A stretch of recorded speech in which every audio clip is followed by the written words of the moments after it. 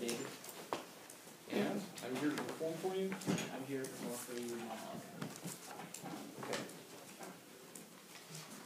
Sorry. Anytime you're ready. I've always dreamed of being a hero. I've tried everything to become super. I let a spider bite me.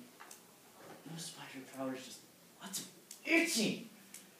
I tried standing too close to the microwave oven, hoping the radiation would change me. Nothing. I got in trouble for making too many bags of popcorn. But I took that popcorn to school, and I had a popcorn party. I was the hero that day. So I guess it kind of worked out. I love helping people. I love being a hero. And I love making people happy. Line. Can I check real quick?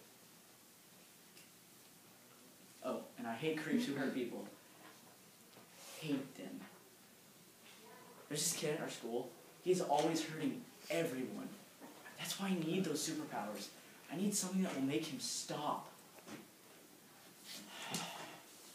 Maybe if I eat enough of the school lunches, they look radioactive.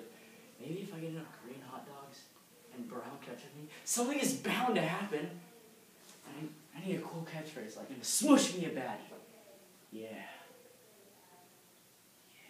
In a cool, actually, last time I was in the bathroom, I saw the perfect superhero name, Protecto.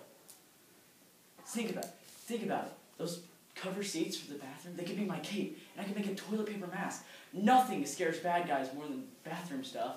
Or maybe it really will want them to give me a swirly.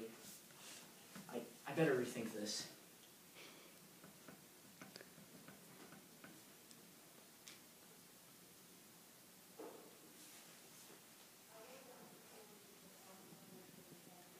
I don't need you or anyone else to tell me about me.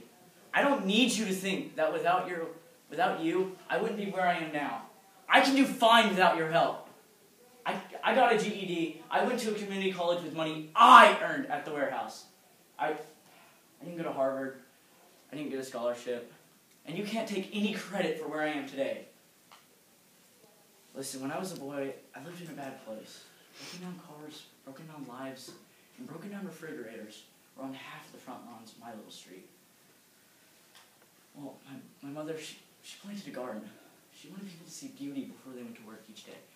She wanted to show people that there was still color in the world.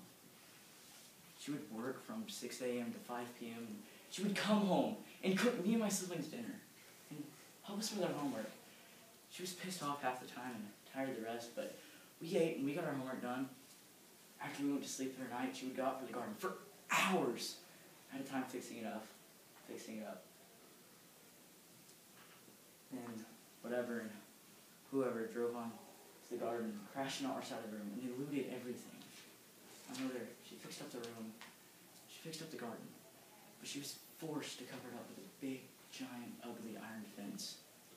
And what do you think that told everybody driving by to work? Beauty can't be shared. Beauty is commodity. Beauty is property.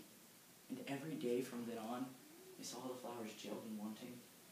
I want free beauty, free hope. I want you to be able to see beauty also. But we're going to get there together. You ain't controlling me, and I ain't controlling you. Got it?